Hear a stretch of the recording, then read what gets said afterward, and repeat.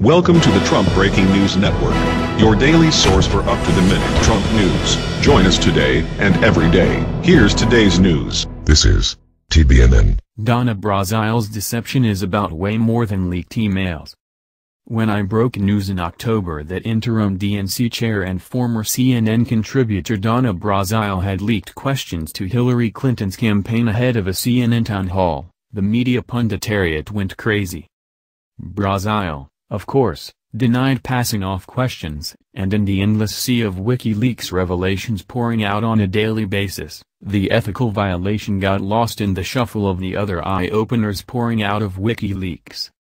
When I challenged Brazile at the third presidential debate in Nevada, she continued to lie about passing off questions, instead foaming at the mouth about Russia's alleged hacking of the DNC and Clinton campaign chairman John Podesta's emails. 5 months later, now ex-DNC chair Brazile has come clean, calling her actions something she'll forever regret. Like most Beltway scandals, the cover-up is usually worse than the crime, but in this case, Brazile's clear assistance to the Clinton campaign while pretending to be a neutral political analyst tells a larger story. In reality, Brazile passing off questions before town halls and debates isn't exactly Watergate. Although highly unethical, Clinton and her team already had a rough idea of what questions would be coming their way, so Brazile didn't exactly put Clinton over the top against Senator Bernie Sanders. But, her actions are indicative of a much larger problem, the never-ending revolving door between the corporate media and politicians, one that consists of supposed journalists claiming to hold the powerful accountable while simultaneously being in bed with them. Just look at the current media landscape. Pundits on TV offering analysis of political campaigns and movements simultaneously work for super PACs or consulting firms supporting candidates. Political operatives seamlessly transition from working on campaigns and for politicians to landing heralded columnist trolls, John Podesta for The Washington Post, and TV news analyst trolls, and anchors and reporters interview political operatives by day and get cozy, off-the-record drinks with them at night.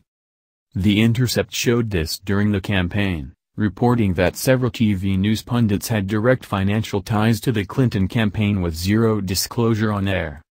This cushy relationship between the media and the powerful exists for one reason: it's the money Lebowski. TV news, print, and digital breathe access. News executives and journalists are deathly afraid of losing access to politicians and sources, and as a result, largely fluff their pillows during interviews and yak it up with them behind the scenes. I witnessed this for years as a booker and producer at Fox News and MSNBC. Journalists who are supposed to have an adversarial relationship with the figures they cover were instead chatting in the green room as if they were BFFs. Even more startling, while covering the campaign last year at dozens of rallies, I'd see TV news reporters yakking it up with campaign advisors in the press pen, looking as if they were sharing stories of their old college keg stand days. Do reporters have to be openly hostile to the powerful? No, of course not. In journalism, you do have to occasionally kiss a few rings in order to break a big story. But the problem is the union between corporate media and the powerful is a permanent fixture that contributes to corruption going unreported and real news and injustice lying silent in favor of the infotainment and substance-less drivel the powerful prefers to be covered rather than the special interests they hoard money from. Which brings us back to Brazile. In fairness, I don't know Donna Brazile. From people I've spoken with about her, she's a nice woman who has advocated for some progressive policies during her career. But, when a neutral TV news commentator leaks questions to her favored campaign before debates and sends emails to Clinton campaign officials openly cheering them on before debates, it's indicative of a much larger issue. Does anyone actually think Brazile is an isolated incident? As I write, there are TV news reporters and pundits, print reporters, and digital executives showing bias and favoritism behind the scenes while playing the part of neutral in public.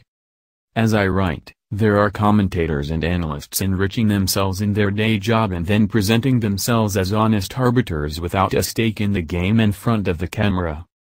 Ultimately, the victims of this game of make-believe is the American public, who turn on their televisions or scroll through newspapers expecting honest and informative news, but instead, are met with half-truths and deceptive commentary coming from figures with ulterior motives. This is why outlets like the Young Turks are dominating online news, whipping networks like CNN and outlets like the New York Times among millennial viewers, who are smart enough to know when they're being fed BS from journalists who are more interested in access and breaking artificial news than actually holding the powerful accountable. That's the news. Join us here every day. Be sure to subscribe and click the bell. See you next time. This is TBNN.